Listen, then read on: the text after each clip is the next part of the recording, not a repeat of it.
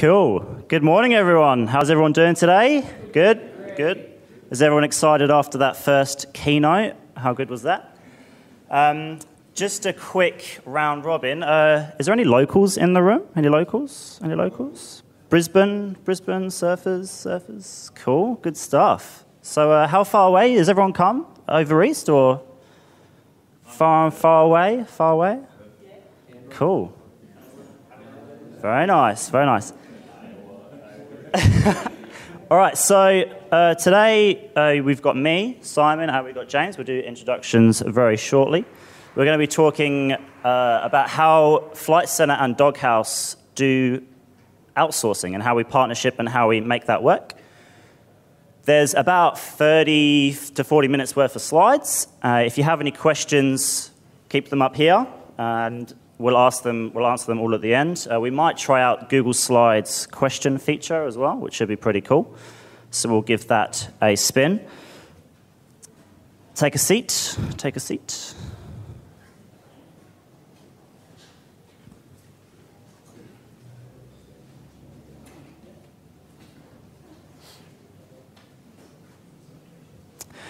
Cool. So who the hell am I? I am Simon. I'm a digital producer at an agency called Doghouse. Our room is just next door. And I've been in digital agencies for about 10 years now. About 8 of those I was a developer, and about 4 or 5 of those I was a Drupal developer. And we also have...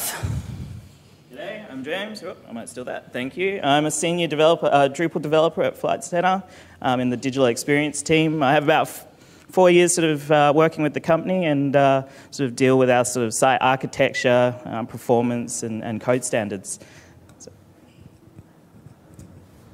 So a super quick intro about Doghouse, just so we have some context on who I am and what we do there. So we've been in the industry about 10 years. We set up in 2006. We have 26 staff, 17 of which are developers, so we're very developer-focused. We have UX, some very talented UX and very talented solutions as well, but we are developer-focused. They are spread across 2 offices. We have one in Perth, where a lot of us have come from today, and we also have one in Melbourne as well. So for Flight Centre alone, over the last year or so, we've done 3,500 hours worth of development, which is down to a very great relationship that we have. And on average, in the Perth office, there's not many people when we go through around 2 cartons of beer, because that's the kind of people we are. So yeah, James is going to give a little intro about Flight Centre. Alrighty, thank you. So just out of curiosity, how many of the audience here has booked with Flight Centre before? Show of hands. Awesome. So we're not just Flight Centre as well. You've probably been to this site occasionally, but we also have a few other brands, just to give an idea of the scope of the things that we deal with. So student flights, cruise about. Has anyone heard of Escape Travel? Us as well. Travel Associates, Travel Money as well, Travel Money Oz. And we also have international sites. But just to give you more of a scope about how we work in sort of a Drupal world, I'm just going to skip in here. We've got quite a big code base. In fact, we have 80 sites on a single dot root, which for some of you might be a bit of an eyebrow raiser. We see about 100,000 lines of code enter into our code base every month. There's a lot of removals as well, but that gives you an idea of how much flow we see through our code. We have about 160 custom modules. So we have a lot of custom set up for business logic, for performance optimization, especially given that we've got that many sites running on the code base. And we see about 200 pull requests a month. So we have about 200 pieces of work on the go in a month. Not at the same time, but it gives you an idea of the kind of features that we're dealing with every single month. And we have about 51 developers on the code base at a time. So that's including internal and outsource teams as well. So we've got a lot to manage. How many cartons of beer? It's a lot more than Doghouse on a Friday. Quite a bit. So I'm going to start talking about our team structure, because that's quite important at Flight Centre. We usually have project teams, sometimes varying in size, but we have a designer, sometimes taking on both the UX and the UI role, multiple devs, a BA, and a team leader. Sometimes the BA and team leader sort of merge roles, depending on how the team's resourced.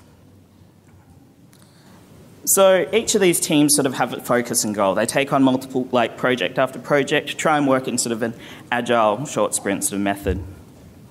Each one of these have different focuses. So one of these teams might be for platform architecture and site health, another one for performance, and there's a corporate team as well, and a global team at Flight Centre.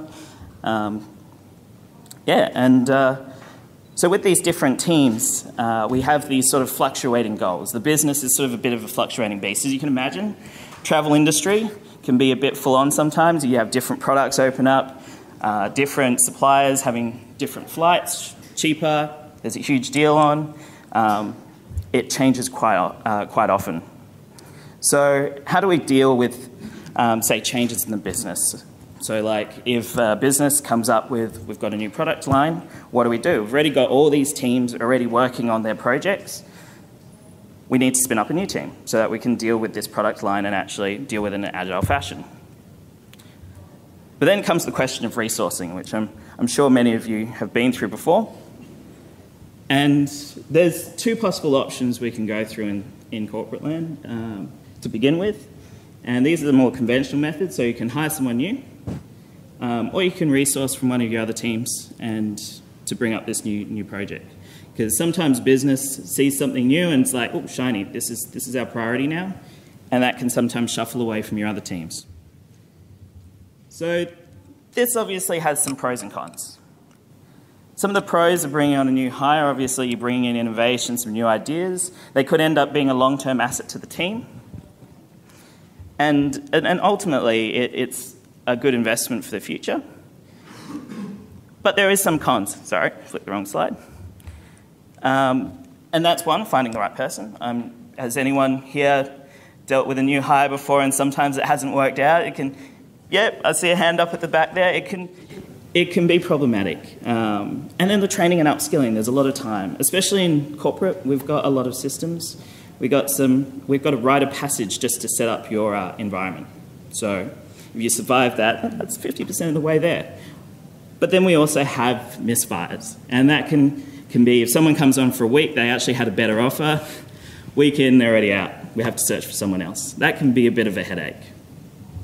Then there's also the resourcing from inside the company. So the plus side is you're bringing on standards, you've got skills, don't have to upskill them, but you're crippling your other project. And that's where Outsource is a bit of a silver bullet here.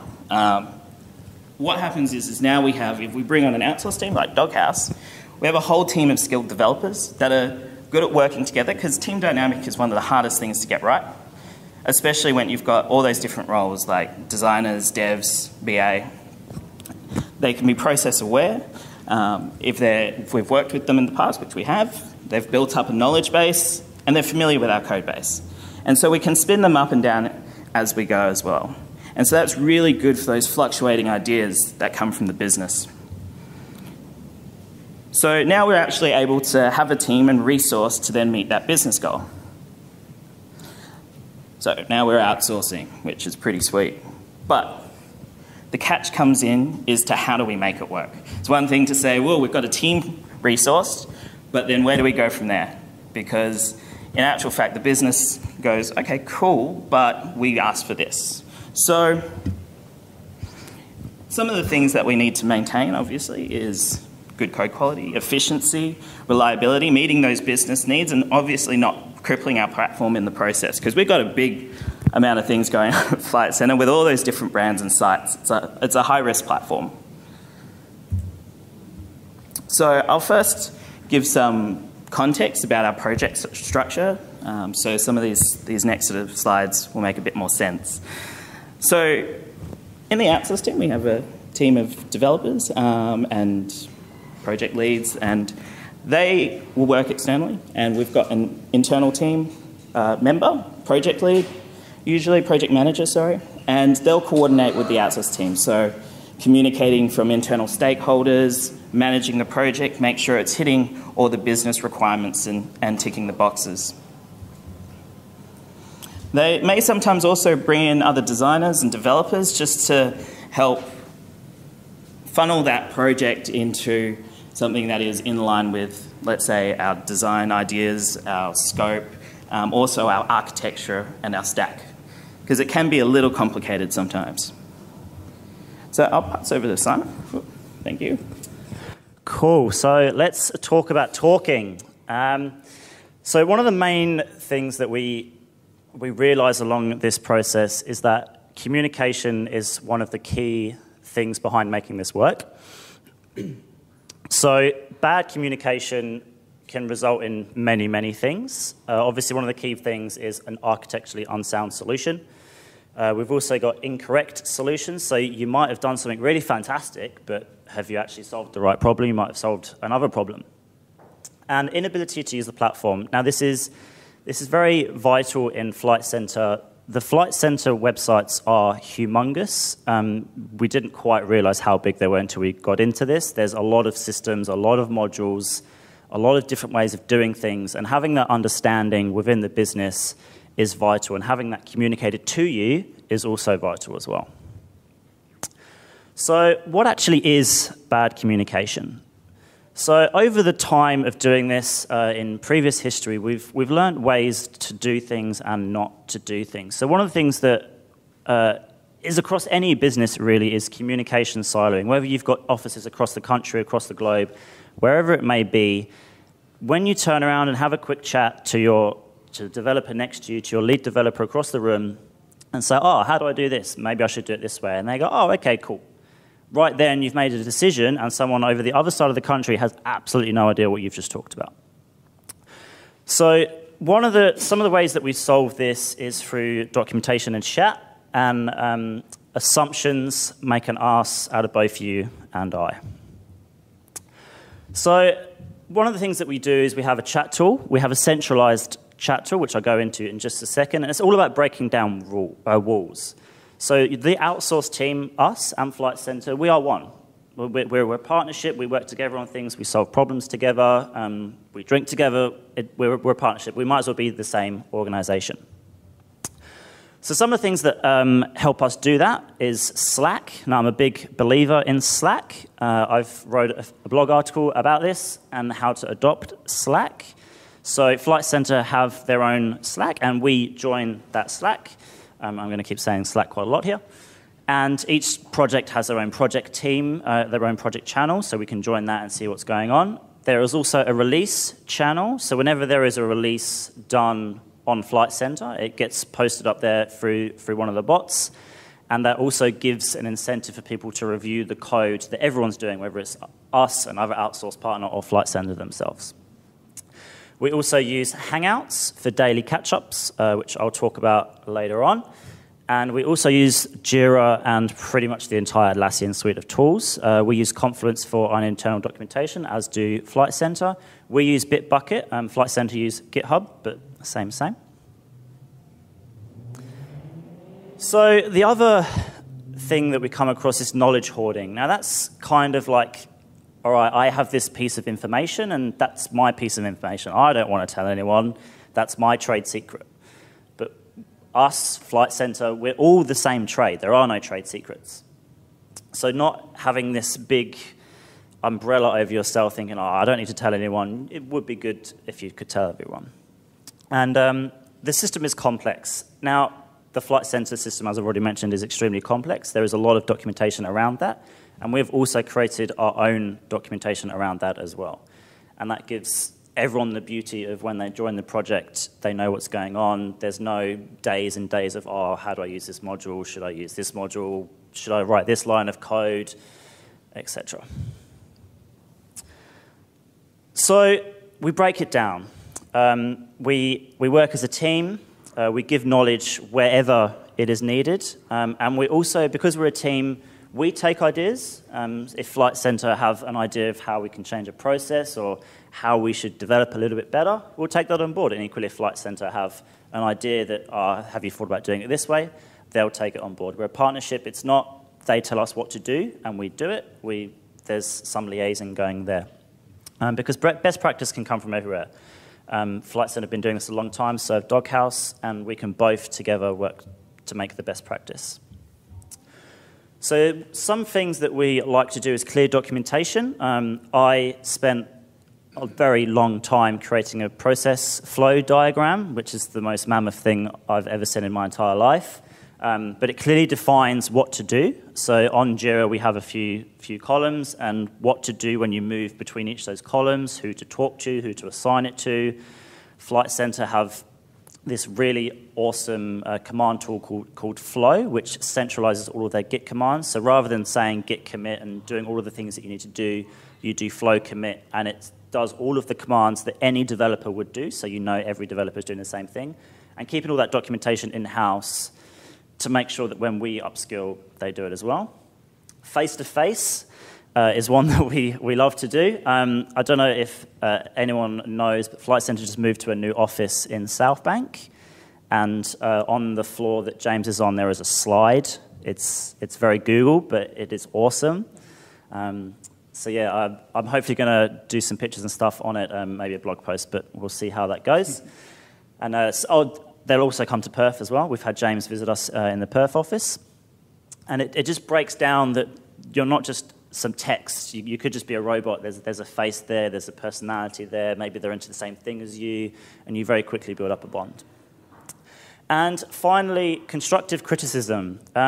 James is actually really good at this. So Flight Centre, he's not one of those people that's really shit, like just delete it. He'll actually say, okay, this may not be so good, have you tried this way?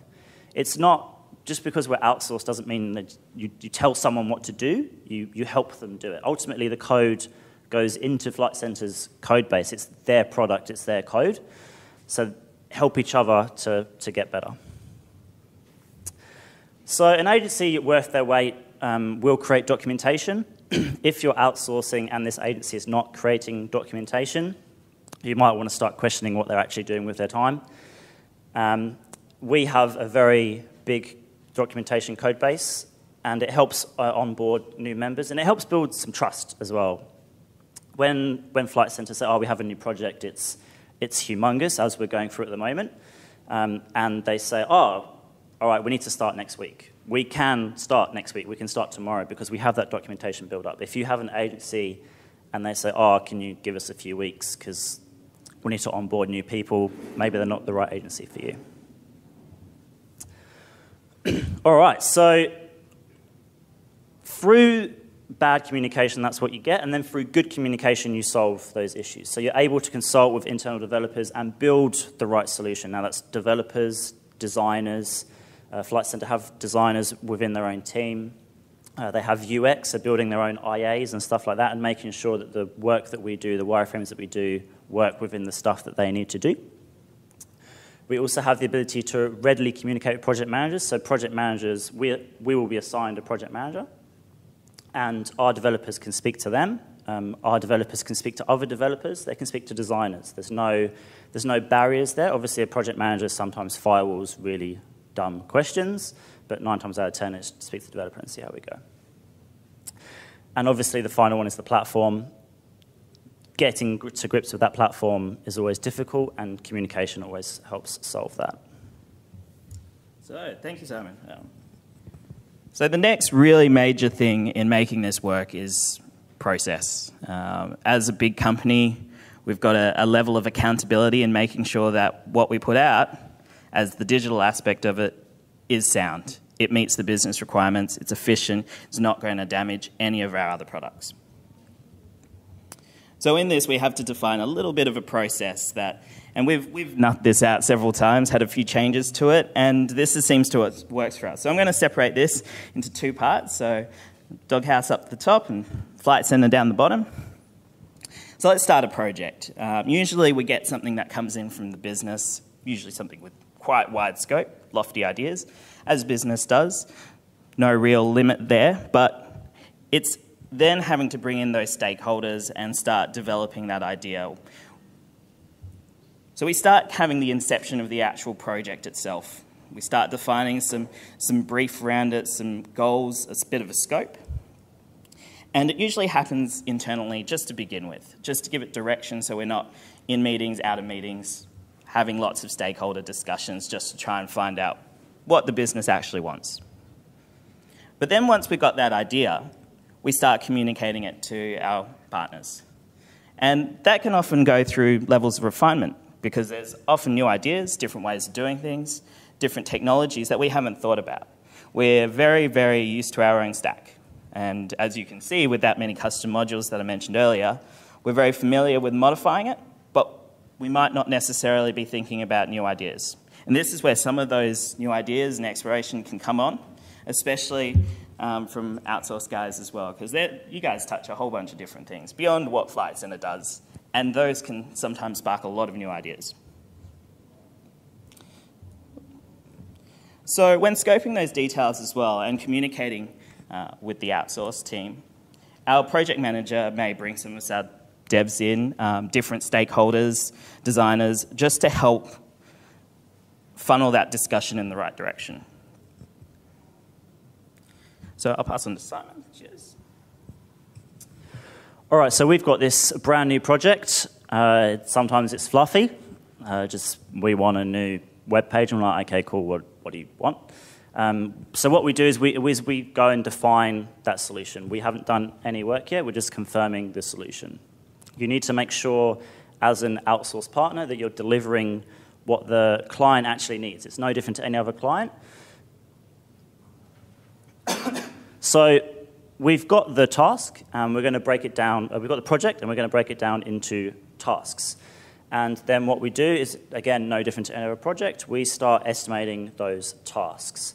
And through that process, we start working out how long each one's going to take, what more information do we need, is there some documentation missing, is there some new knowledge there? Sometimes Flight Centre have some new ideas coming in that we need to bear in mind. Starting to use React, they're starting to use a new platform website where everything's just a white label when they rebrand it. So trying to take all of these things into account when doing the work that we need to do. So we're going to start some work, and we're going to just drill down into a task. So when working on a task, it's really quite important that we don't cut off that discussion, that communication that happened earlier on. I think we mentioned about chatting and that inter-team communication. This never stops, and this is where it's really important to bring on, because as you go through a task, you'll find that there's things that you come up against and problems. There's sometimes architectural issues, sometimes design issues as well, as you're testing out your solution. And this is where communication with the internal guys is really quite important. And our project manager helps coordinate that a little bit, but also just having that open communication tool of Slack.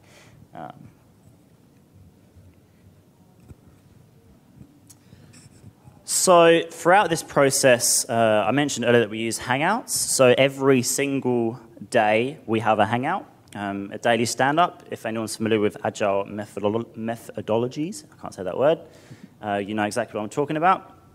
These have to be a maximum 5 to 10 minutes. If your stand-up is going longer for 10 minutes, there's something greater wrong with the project.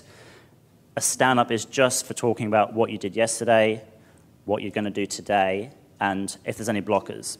It also gives space for everyone to understand that every single day there's a partnership, there is work going on, and it gives the perception that every day I have to do something for Flight Centre, and Flight Centre every day have to do something for Doghouse.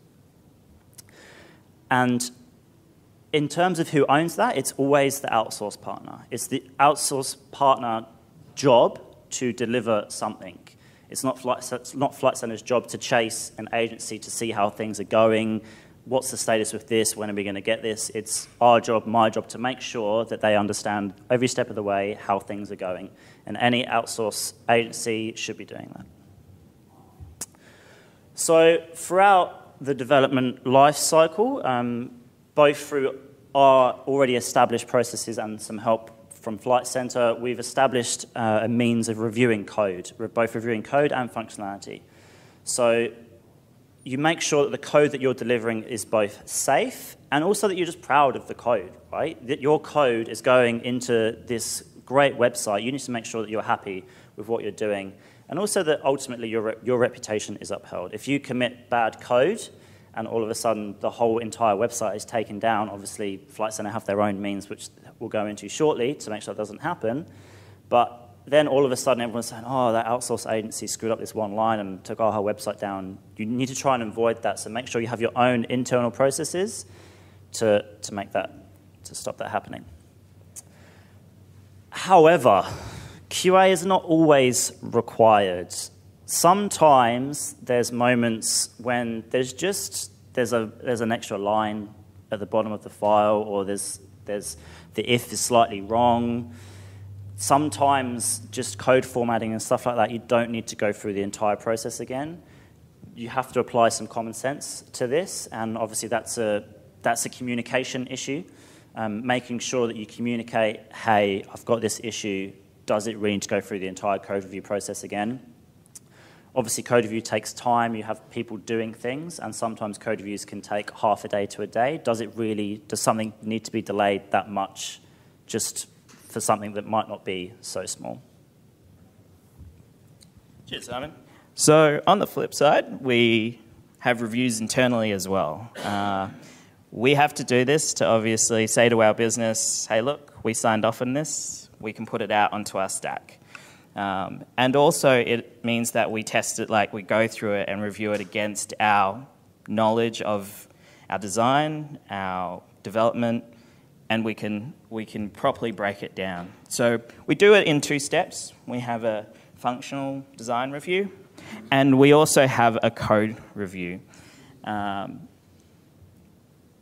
And we do try to provide a lot of feedback through then. As we mentioned earlier, this is one of the really key things, is building constructive knowledge. So not saying, no, this isn't right, try it again. Or even things that you think you might have mentioned before. It's about remembering that these guys are building stuff on your code base. And it's that ownership of then going, these guys are a part of our team. We've got to build up their knowledge base so that they can keep building better and better solutions. We do that with internal devs. We do that with these guys as well. So once those requirements are met, so we've checked to make sure it ticks all the boxes for business, ticks all the boxes for sort of site architecture, we have to sort of own that deployment as well. That's just the nature of our stack, and usually in the corporate world, that's the nature as well. There's a bit of control when it comes to websites about how it's deployed. So we take that on, and once it's deployed, we go into a review process. So that's both internally and with our partners as well, to make sure that it's on production. The business case is checked against. We check the architecture, the performance of the site, making sure the platform is working as it's intended. And once that's all sort of signed off and any feedback sort of given, then we can go through and start retroing the process. So in the agile world, retroing is pretty important to make sure that your process isn't really creating bumps. It can to do with parts of the process, or even just the beginning of the process and how the things are signed off as well. It's about making this whole thing a lot smoother. And we go through iteration and iteration of this. And it's really important to make sure this timeline, because there's a lot of steps, works efficiently. And once we get that working efficiently, things move a lot quicker. So we really try and aim down at stopping repeating issues. So we've talked about a lot here, so I'm just going to quickly recap. So you've got your task, you've got your estimation done, and you're going to start that task. You'll go through design, you'll go through development. You'll be doing stand-ups every day.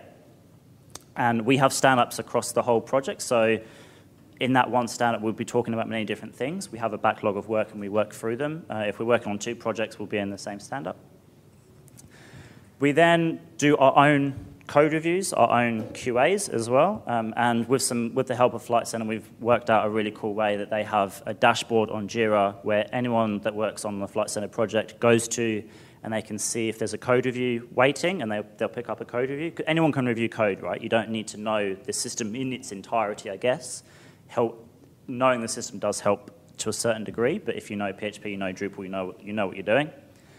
We do QA, so for everything we write QA steps, And we've got documentation on how to write QA steps to make sure that they meet. And at the end, we go for a retro every 2 weeks to make sure that we've captured everything that we've done wrong, everything we've done good, to make sure that we don't have any repeat offences. So there is a little bit more to this, though, more than just getting good code. So innovation.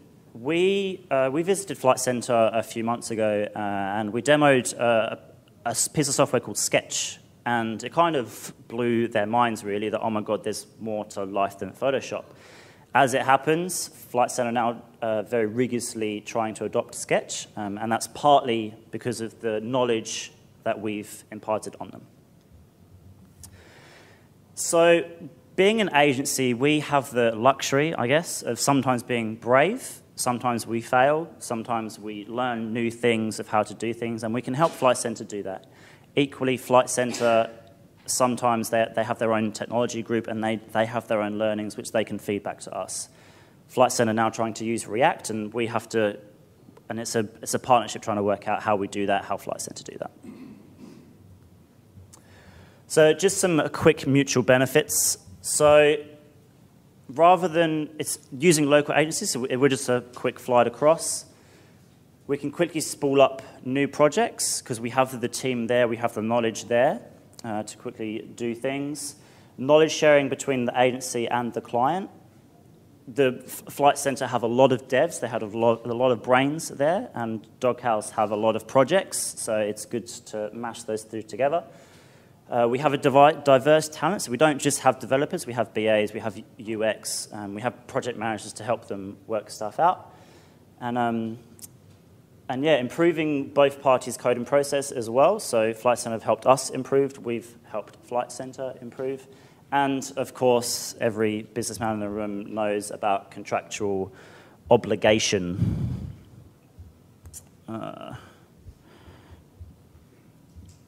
I have a notification which has got rid of it. Cool. So finally, how do you convince your boss to do this? You need to be outsourced or be outsourced. So you need a use case. You can't just go in there and be like, I want to outsource, or we need to go get an outsource partner. It doesn't just work like that. You need a business case. You can't just... You have to think at a business level. You need to have a problem that needs a solution. So on the idea of the going along to outsource, you then need to really convey to your business what the situation is. So you've met capacity, you need more devs, you're usually low on time in our scenario, and the market's moving rapidly. So you need the fresh ideas as well, and you need a team that can work together. And you also need a team that's process aware, because we've got a lot of those. And they know our stack. That's pretty important as well, because we have a lot of uptime. So hitting those points and making sure these tick all those boxes, that's really important to business. So from our point of view, from an agency point of view, maybe you have gaps in your schedule, not through lack of work, but sometimes projects have a review process with clients and you have some time to fill. Maybe long-term you're thinking maybe this is a good idea. And maybe you have the processes already in place internally. Doghouse already had a code review process. We already had deployment processes. We already had documentation processes. So it kind of makes sense that maybe we can step into this big corporate world. So a $10 an hour developer is not outsourcing. They do what they're told, nothing more, usually less. They'll usually give you the code in a zip file or something worse. There's no process there. There's no accountability. There's no project manager. There's no timeframes. There's no hangouts that just make me a module and you'll get a module. That's not how outsourcing works. Outsourcing is a partnership between a client and an agency. So on a part of our action plan here, just reiterating, why do we want to make it happen? So you want to analyze the demand because you're going to need to know what you're filling, and so you need the resource. And so as I mentioned, you're low on time, but you have that still that has pressing business need. And you've got to really break down that spin-up time, how much it's going to cost as an alternative to bring people in and new hires and resourcing from internally, and what it's going to mean to your current projects. And so then you start outlining those potential benefits that Outsource can bring.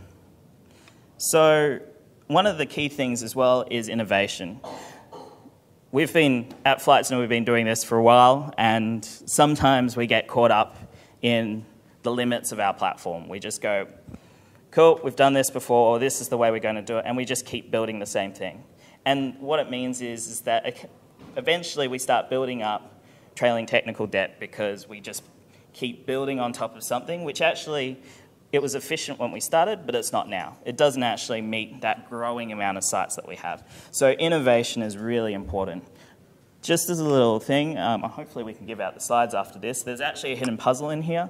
So if you download the stack here and take a look at this in the notes, there's a bit of a puzzle, and it has to do with this exact point. So hopefully if any of you guys download it, see if you can work it out. Cool. So going back to what we've already shown you is can you do it? Does your business allow you to do it, or does your business allow you to make room to do it in future? It's not necessarily that you have the processes in place, but can you build on the processes to allow this to happen in future? So just some final tips. We're nearly there. And just going back to that puzzle, it's a really cool puzzle about who can see what and how to communicate who can see what without communicating it. It's really cool. So yeah, when the slides go up, have a look in the notes section for that slide, and it's really cool. So just some final tips. The client needs a gatekeeper. Both an agency and a client needs a gatekeeper. An agency needs a PM.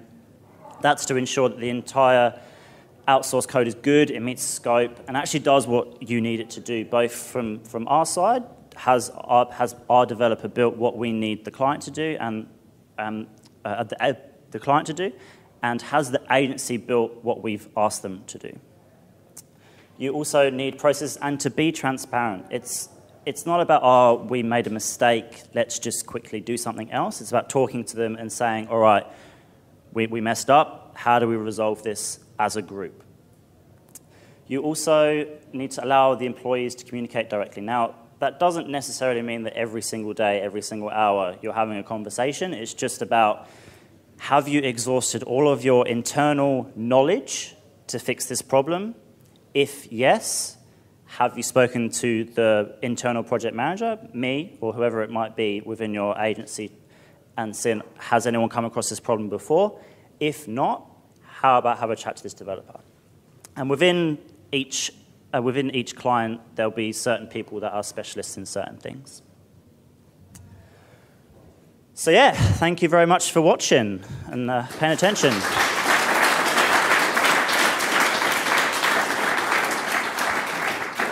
So we've got about 10, 15 minutes. Is there any questions? Yes. Great talk, thank you. Thank you. Outsourcing is often seen as a threat by internal developers to these kind of companies. How do you go about allaying those fears? I can probably answer that one. So, especially for Flight Centre, we've got so many different needs that the business has, and we've proved ourselves as being reliable. And we've actually had a few scenarios where projects have been outsourced completely, and then they have no awareness of the tools and the systems that the company has. And so what happens is what's built has no context to everything else your company owns. And it becomes a little difficult after that point to keep that model and structure happening. So we're there to really provide some of the integration, but also to help build and expand. So they have a high level of trust in us, and then they trust us to go and find and bring on extra skills that we need.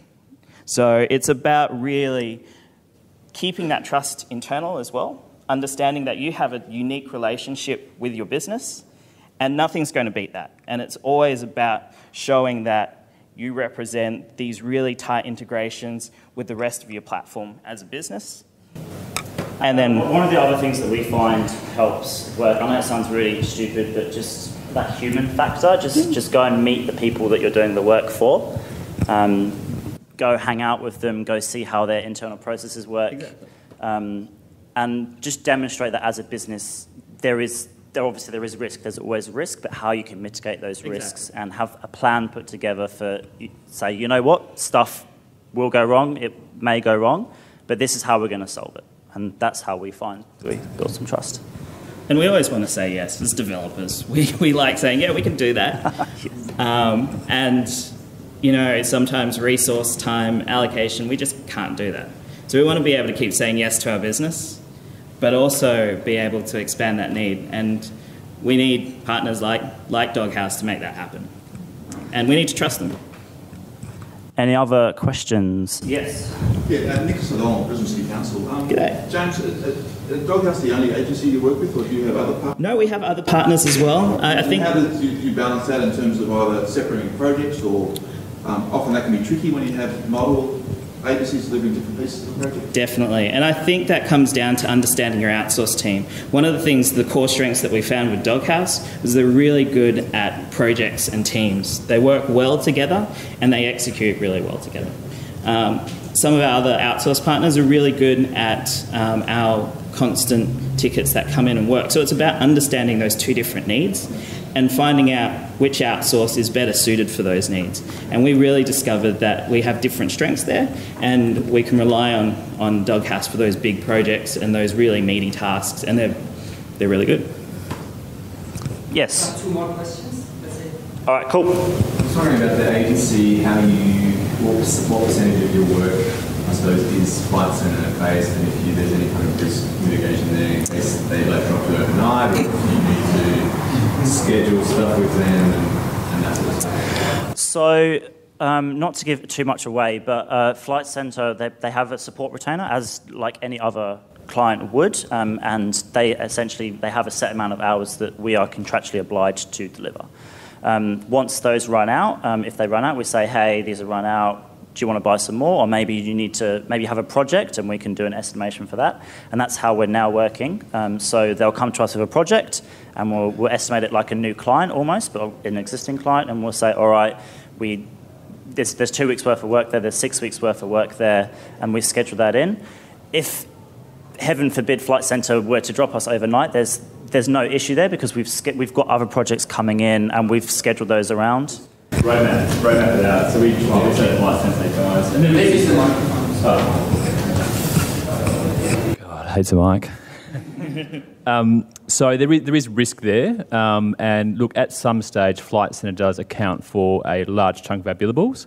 So we've gone back to Flight Centre, and to be transparent, we say, right, guys, we need a roadmap. So, what's the business doing over the next 12 months? What resourcing do you need? And opposed to going down a traditional retainer route, we look at a project. So we can actually map out what resources we need from UX, PM, dev, and that reduces the accountability. But you're right, it is risk. And you can't work in this high-end corporate world without sort of taking on some business risk. One more question. Yes. How did the relationship start? Like, how did Flight Centre? Probably in a pub, I imagine. If this relationship is anything to go by a pub, I'm not actually sure how we. An email. There you go. As easy as that. Just send an email to Flight Centre and they'll pick it up. more than likely. Yeah, definitely. Cool. All good? Yeah, just a quick wrap up. So, just a heads up, there is something going on called BOF, or Birth of Feathers. Everyone knows about it. So make sure that you have a look at the whiteboard outside. There are different topics. If you're interested in one of those topics, you just show up and it will be a conversation. It won't be a presentation. You could contribute to that, or you could ask your questions about those topics. Thank you. Let's get a